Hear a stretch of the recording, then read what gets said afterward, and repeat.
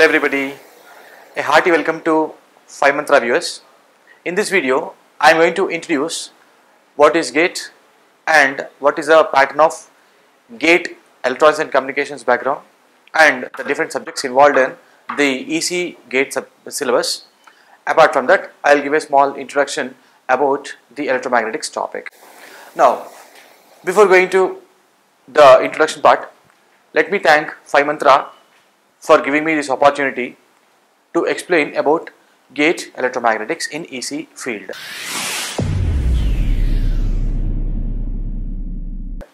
Now let me go to the introductory slide where we have got the list of subjects which are involved in the electronics and communications gate examination. Now before going to the subjects involved, let me explain you the basic structure of a gate examination.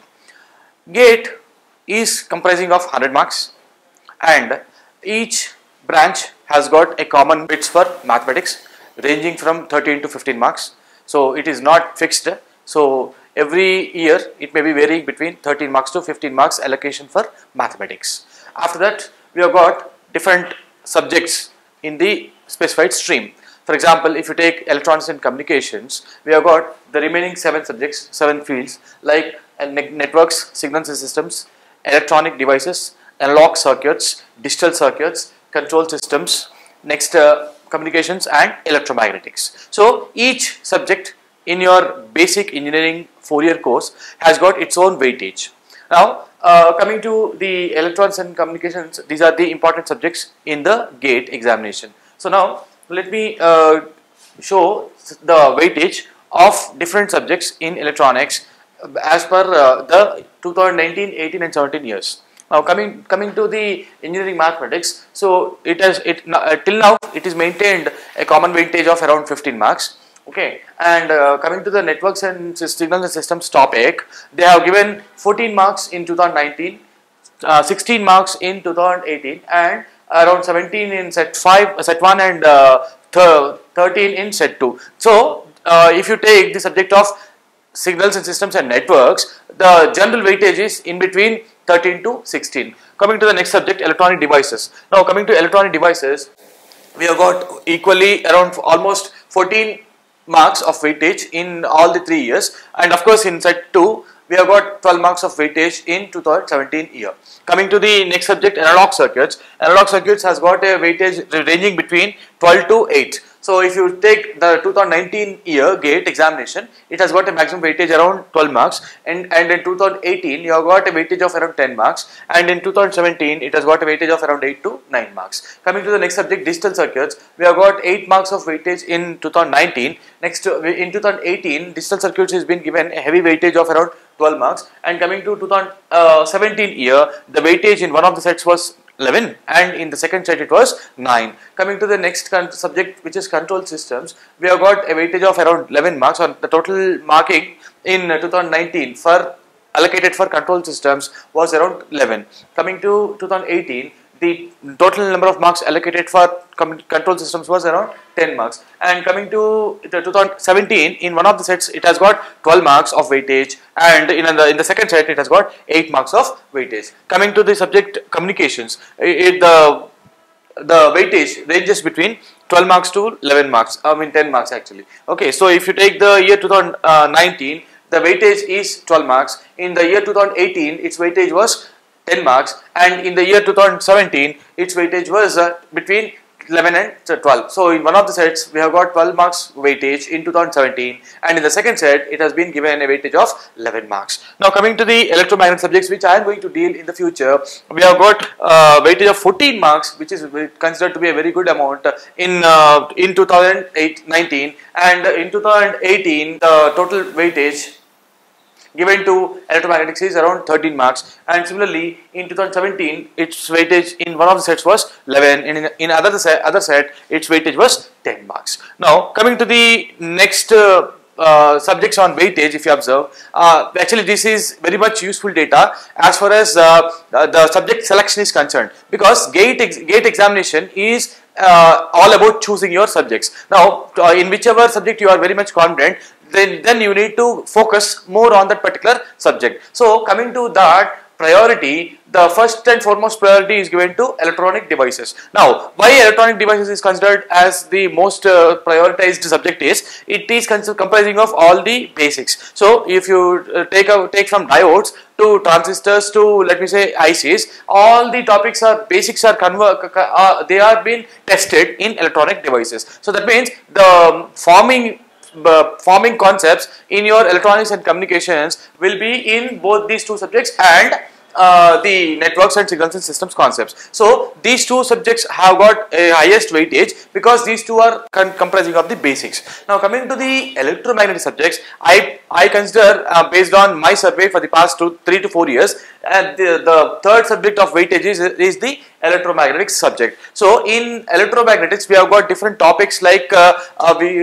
straight from Gauss's law, after that Maxwell's equations, the uniform plane waves, the wave impedances in different media, and reflection refraction in different media, transmission lines, and in transmission lines also there are so many subtopics like transmission line equations, the input impedance concept, the Smith chart, the single stub matching, double stub matching, quarter wave transformer. So these are some of the important topics which we are going to cover in the concepts of in the subject of electromagnetics. And apart from that, we can also have some topics on antennas also. So apart from electromagnetics, the other prioritized subjects are control systems. Control systems is having a basic weightage of around 10 to 12 marks. So if you take the subject of electromagnetics, we can expect around 12 marks. I mean, based on the IITs which are going to give the question paper. So for example, if the paper giving IIT is IIT Kharagpur or IIT Kanpur,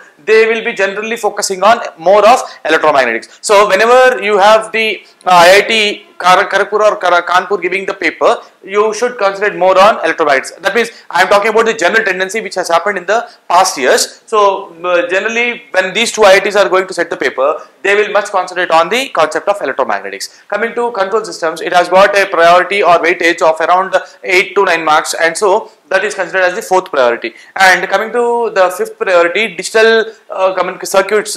So like if you take the multiplexers, decoders, coders, encoders, all the combinational circuits and sequential circuits, they will be studied under the concept of digital circuits. So that will be given around a weightage of around 8 to 9 marks, and I am going to consider that as the fifth priority. Coming to the communications, if you go for the communications, AM, that is amplitude modulation, frequency modulation, the frequency shift keying techniques, or I mean shift keying techniques like MSK, QSK, PSK, ASK, all these techniques, and encoding, decoding of cyclic codes, convolution codes, etc. Those should be studied under the concept of convolution. And lastly, we have got analog circuits. So in the last preference should be given to the concept of analog circuits. So this is a small introduction about what is gate and how the subjects variation and weightage of electronics and communications is been given. Okay, and coming to the concept of why should we study gate is there are some advantages of studying the gate, appearing for the gate examination and clearing it. Now, what are the different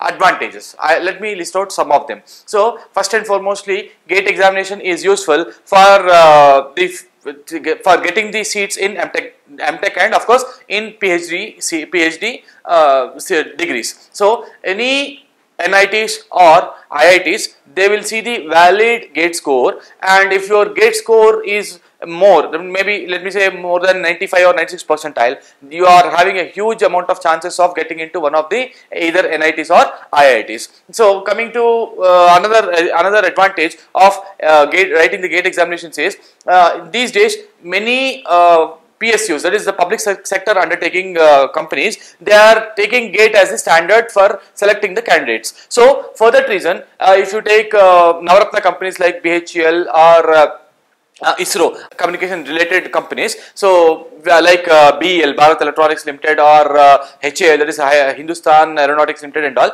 So these are some of the companies, prime companies, which are which are taking the candidates based on the gate score, valid gate score. So coming to other advantages, the preparation for this GATE examination is useful for some other competitive examinations like RRB or IES. So Indian Engineering Services is another premier examination for which this preparation for GATE is very much useful, and you can get a good score in Indian Engineering Services examination also. And apart from that, some teaching jobs are also, I mean, some premier universities like so some of them to say are let me say JNTU University in Hyderabad, or Anna University in Chennai, or let me say Jadavpur University in Kolkata or West Bengal. So these are some of the institutions which are asking for a valid GATE score for selecting their candidates for their teaching also. So the preparation for GATE examination is not at all useless. So don't be under the impression that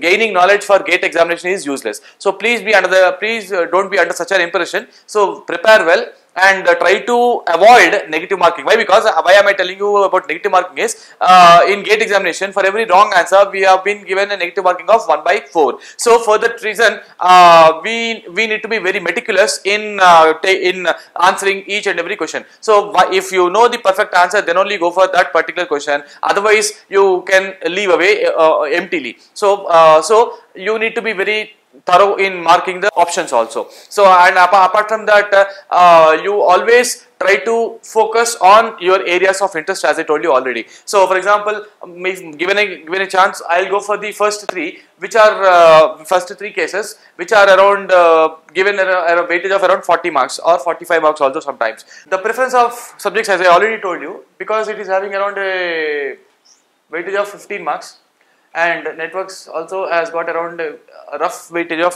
15 marks, and electromagnetics will be in general having a weightage of 12 marks. So if you are good at these three subjects, so generally you can score easily 40 marks. Okay, and these four might in total it might be not more than 40 marks.